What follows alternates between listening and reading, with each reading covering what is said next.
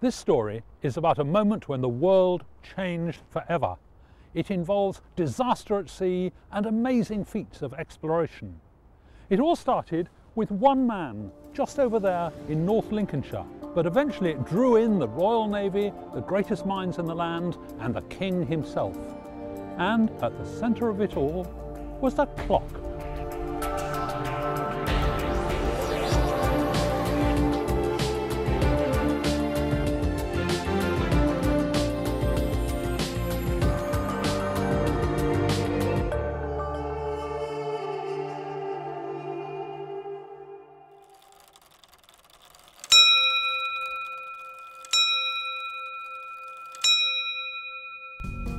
In this film, I'm going to discover how an amazing clock from North Lincolnshire changed the world, and how it's still changing the world.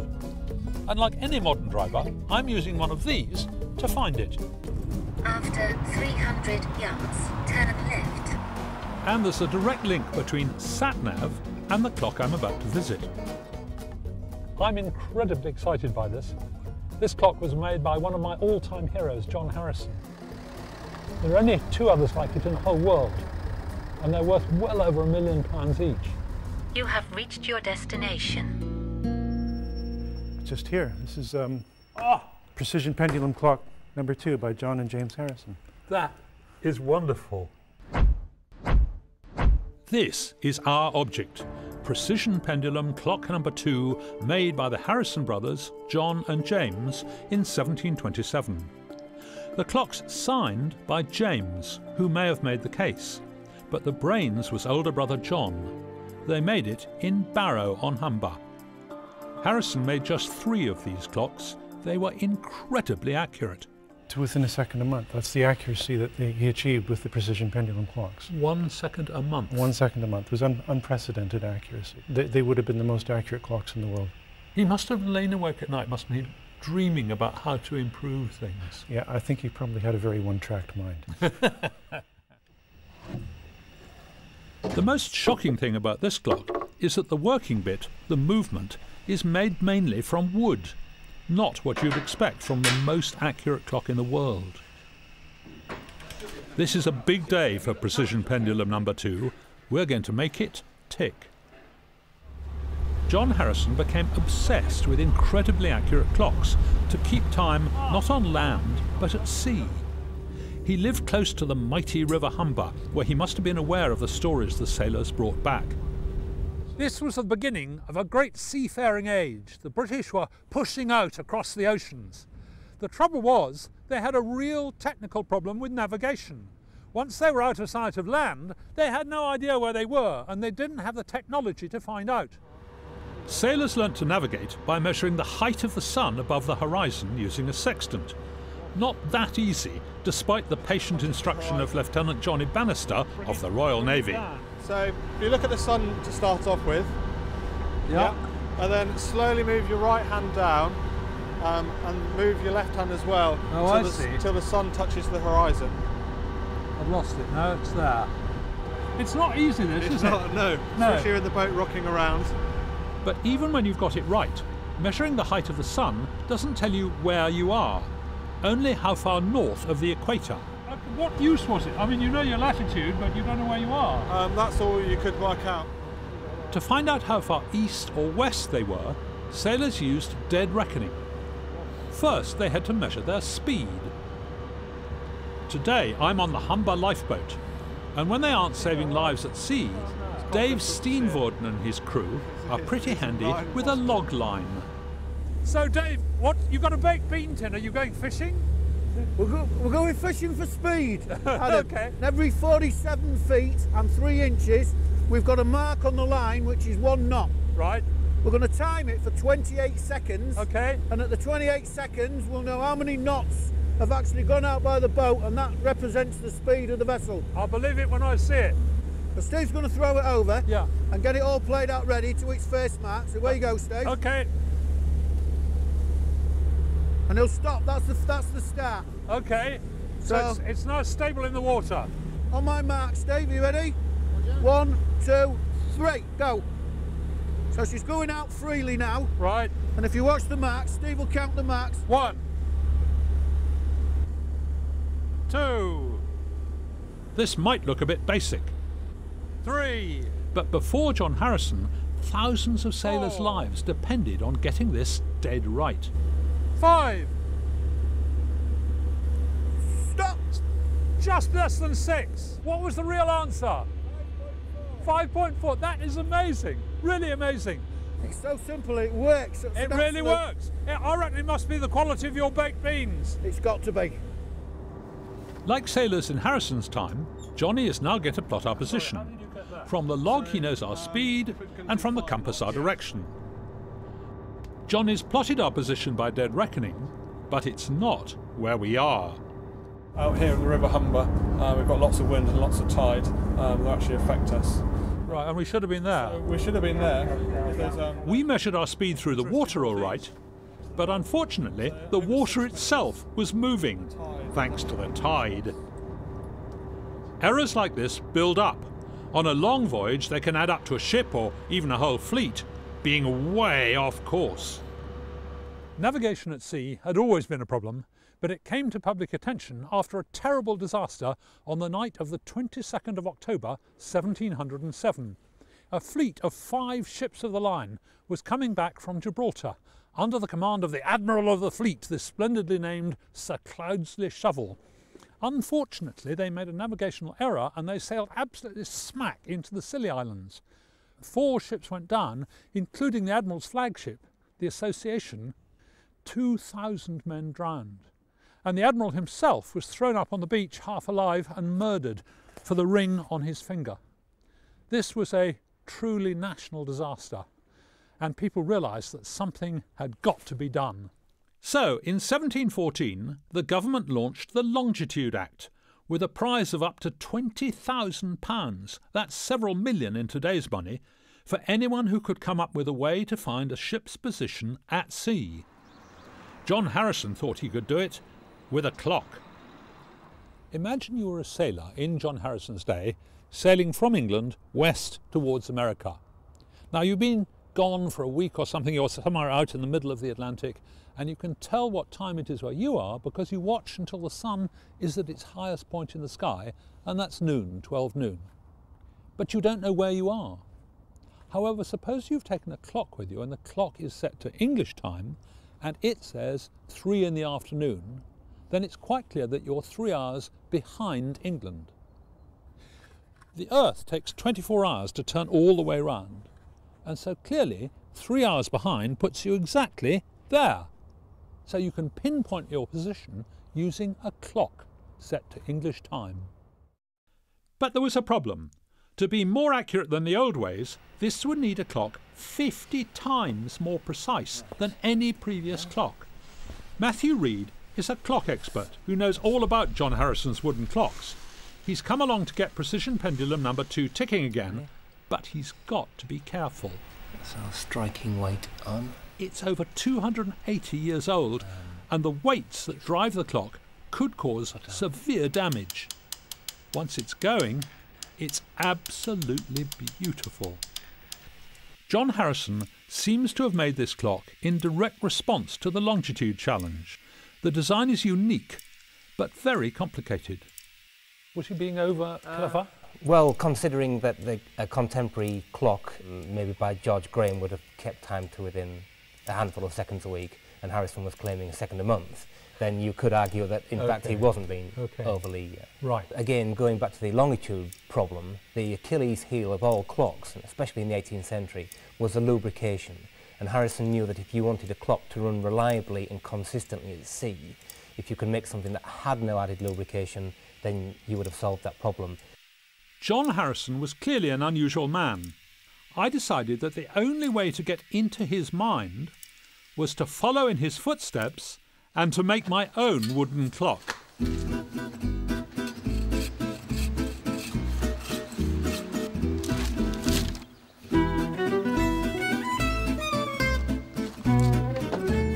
I have to confess I've become a bit obsessed with bodging, making things from freshly cut wood using very basic tools. This is my shave horse.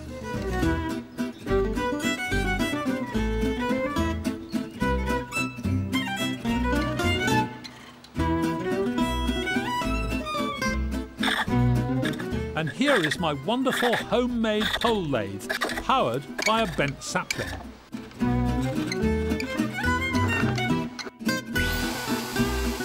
OK, I admit I've cheated slightly here, but then I haven't got quite as much time as John Harrison had.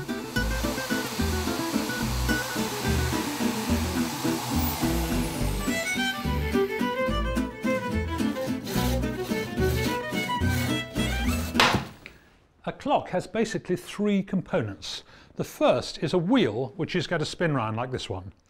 The second is a power source, and I'm going to hang on a piece of string this weight, which will pull the wheel round as it falls. And then we need a time regulator, and I'm going to use a pendulum, and that's going to swing on this nail. The top is a bit of oak, and then there's this long piece of ash and a weight on the end.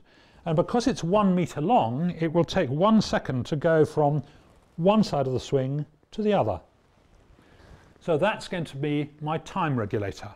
Now, I'm going to move that back until the pallets, these points here, are just between the cogs of my escape wheel. It should allow one cog to escape on each swing of the pendulum. Let's just try it and see. Fantastic! This is how John Harrison's clocks worked. Now I also need to measure how much time has gone by, so I'll just stop it for a sec and I'll add this extra wheel here. So if I connect the two with a rubber band like this, this big wheel with its hand on it should turn around in exactly a minute.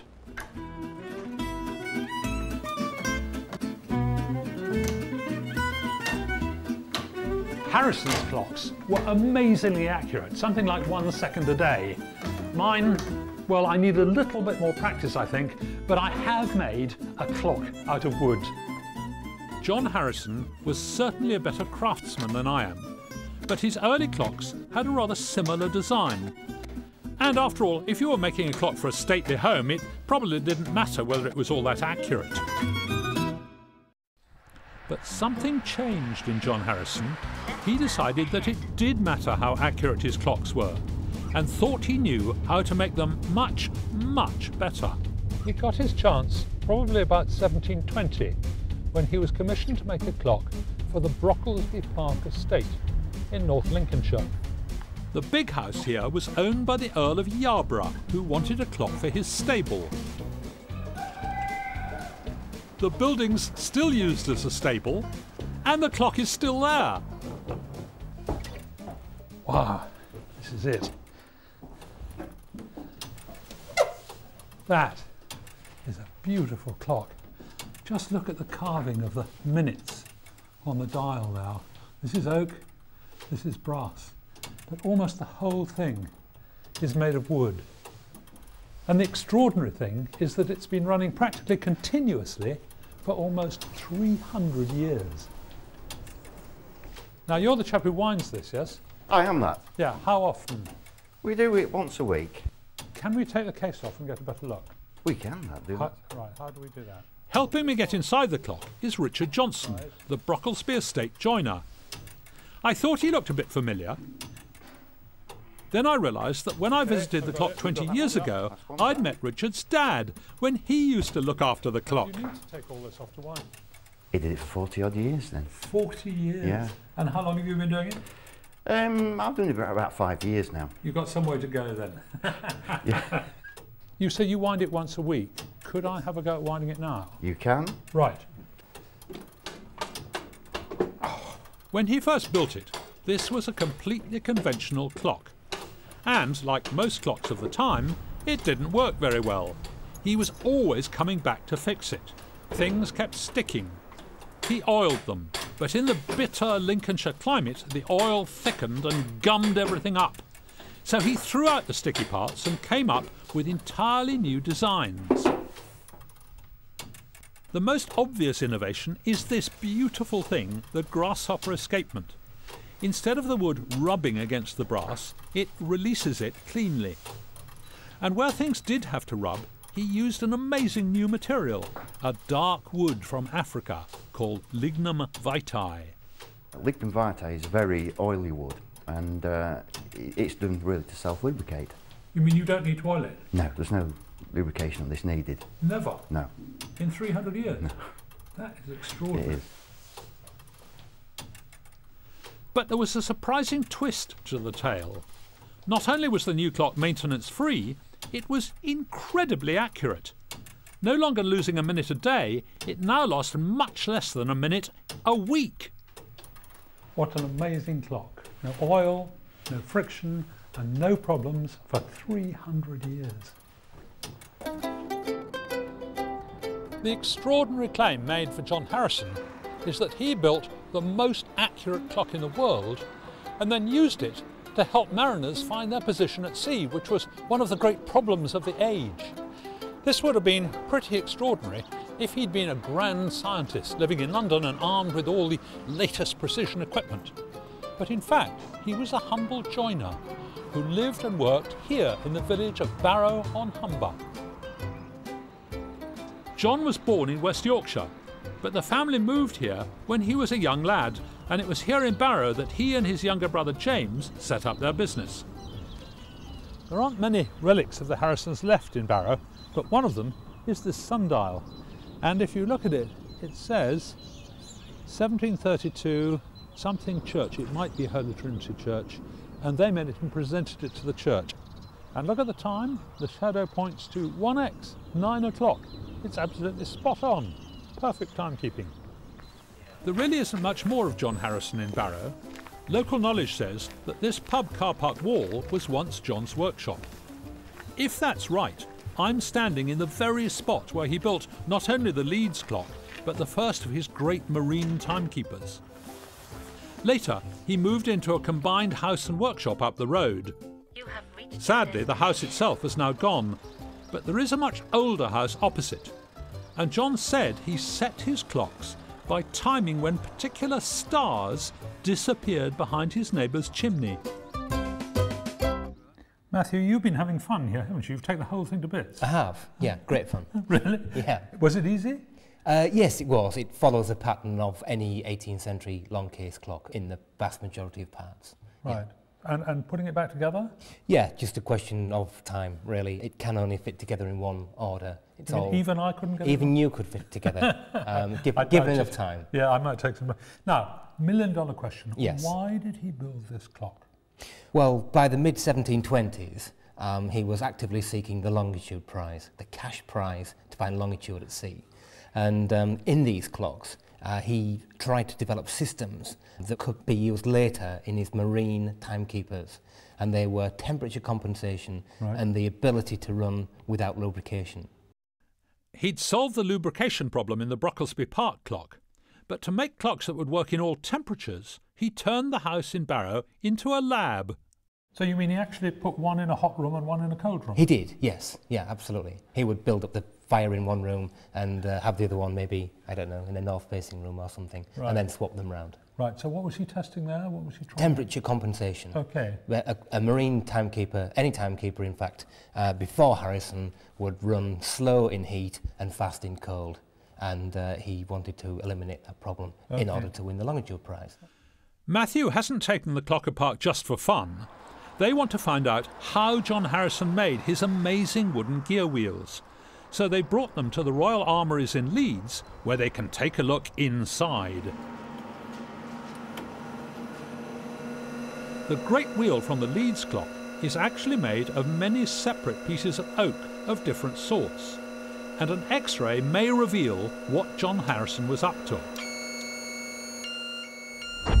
The X-ray shows a master at work, mixing fast-growing and slow-growing oak and lining up the grain for maximum strength. Matthew has also brought along a new toy.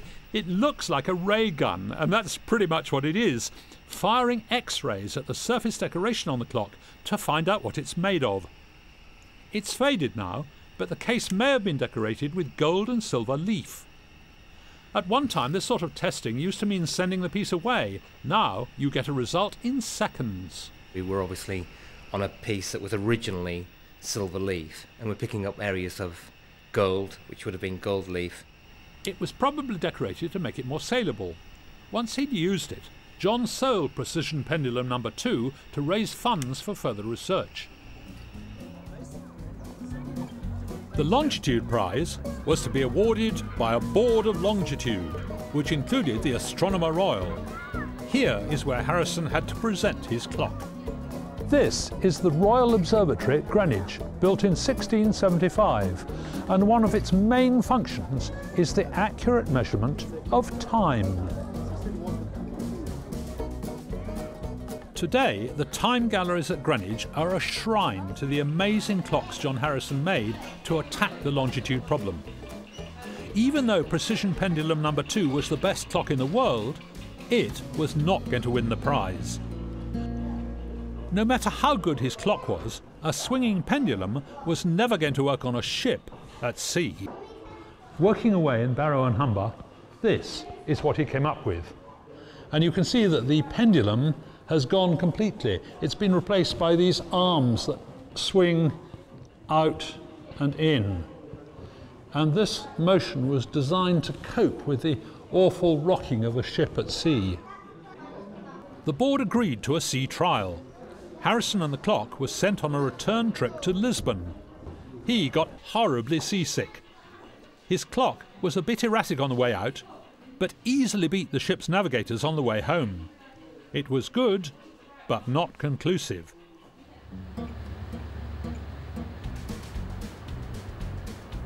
He moved to London, eventually here to Red Lion Square in Holborn, where he spent the rest of his life pursuing the prize. In London, he made a second, and then a third, great marine timekeeper. It was a radical new design. Unfortunately, he could not get it quite right, and he went on fiddling and tinkering with it for 19 years. But in the 1750s, Harrison, now a professional clockmaker, got interested in watches. They were not great timekeepers. Losing a minute a day was considered good. But being John Harrison, he went back to basics and radically rethought the way watches were made. Finally, aged 67, he presented the Board of Longitude with this, his solution to the problem, H4. H4 was the result of Harrison's life work and a brilliant timekeeper, but the Board of Longitude said that it did not meet the conditions for the prize. They insisted that copies of H4 should be made and tested so that there would be timekeepers for the entire Navy. In 1772, a copy of H4 was given to Captain James Cook, who took it on his second and third great voyages. Cook was won over, calling the watch our never-failing friend. But the board wouldn't agree that the trial was over. Luckily, the King, George III, was a great fan of these marine timekeepers and even had them tested in his own observatory. He heard that Harrison and the Board of Longitude had fallen out, and he personally intervened and said that enough was enough and Harrison should get the money. Well, eventually they did pay him some when he was 80 years old, and he died 3 years later. At the end of the road, turn right. John Harrison solved the longitude problem over 200 years ago, but his idea of using time to find where you are lives on. I've been using my satellite navigation system to find my way around, and there's a direct link between John Harrison and SatNav. It also uses incredibly precise clocks to pinpoint your position on Earth. You have reached your destination. To show you how it works, I need some nautical help. So I've recruited the boys at Hull Trinity House School, which has been preparing lads to go to sea since the 18th century. Satellite navigation involves sending clocks into space. Those clocks are accurate to within 1 second in a million years. I wonder if even John Harrison would have believed such a thing was possible. I've set up my own sat-nav system.